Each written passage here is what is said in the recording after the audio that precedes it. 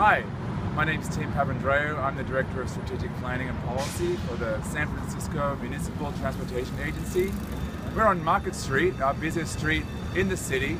It's the busiest street for walking, bicycling, taking public transit, and getting around the city because it's the center of our spine. About 10 years ago, we put in these bike lanes, and we've noticed that we had about one bicyclist for every 3 cars moving through this corridor.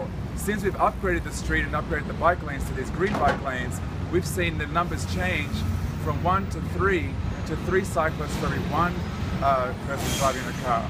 These are some of the changes that we're seeing on Market Street, and just recently, for safety purposes, we actually are taking cars off Market Street further down to make sure that it's even safer for people who want to walk, bicycle, and take transit.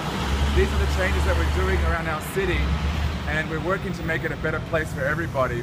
So it feels part of our overall vision, which is a great city with excellent transportation choices. Thanks.